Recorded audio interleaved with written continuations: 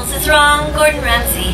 Hurting animals is wrong, Gordon Ramsay. Share this song, and if you call me a donut, that's fine. Vegan as long donut. as you're vegan from now on. Gordon Ramsay is such a legend. Welcome back to the new episode of Tremendously Incapable TikTok Stars. I'm your host, Dankly, and we will be discussing about that vegan teacher. Yeah, that one person that mocks every religion, but then proceeds to cry about Islamophobia. She is the definition of a hypocrite. As you have seen in the beginning, Gordon Ramsay, the world's most famous chef, responded to her in the best possible way. It blew up on TikTok, but that's like a week old now and it's not that relevant anymore, right? 7 days later, that vegan teacher still makes videos on Gordon Ramsay. She wants that clout. I mean, it's not like she makes 1 or 2 response videos to Gordon. Nah, she makes 5 responses a day. It's borderline harassment. Cat milk is for baby cats. Dog milk is for baby dogs. Human milk is for baby humans. And cow milk is for Gordon Ramsay.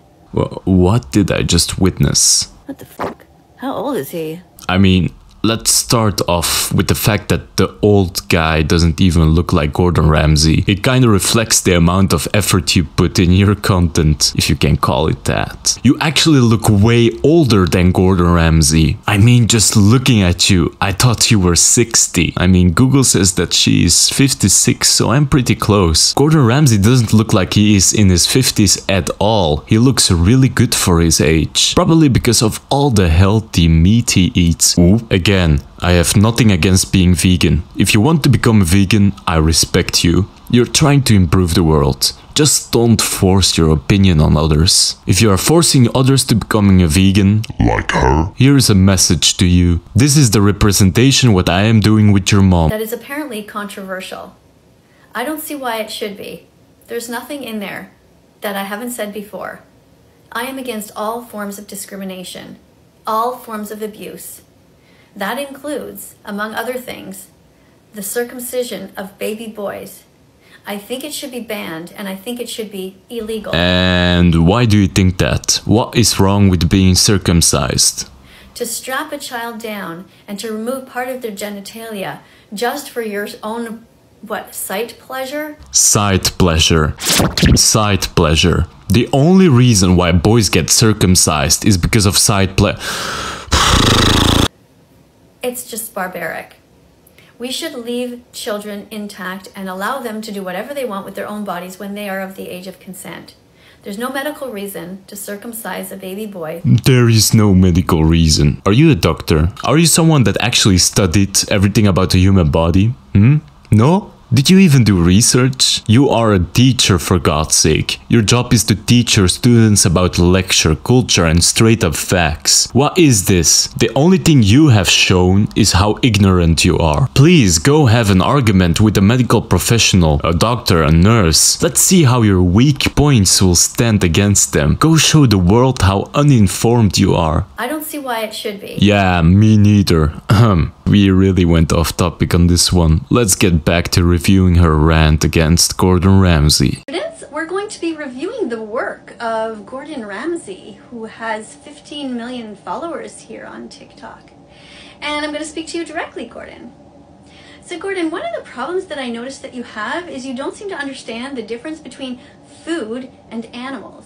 Just a little reminder. Gordon Ramsay has like 22 Michelin stars. I think he has a basic understanding what the difference between food and animals are. So food is something that you get out of the ground or you take it from a tree.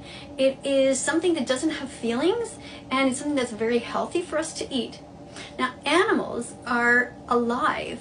They are sentient beings like us, like chickens and cows. You know, vegetables and trees are living creatures. Just because they can't express their feelings doesn't mean that they don't live. Vegetables are actually suffering way more than animals do. Some of your vegetables are rotting away in the fridge, freezed to death. Plants are living creatures. Animals are also living creatures. So what's your point? Cows, sheep, pigs, these things are not actually foods.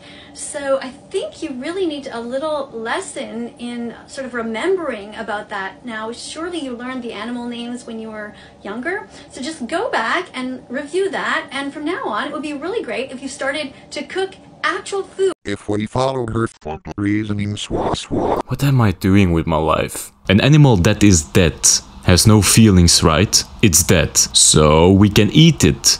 It's quite healthy for us to eat meat. Well, not all of them, but some of them do. It kinda contradicts your point of eating something that is presumably dead.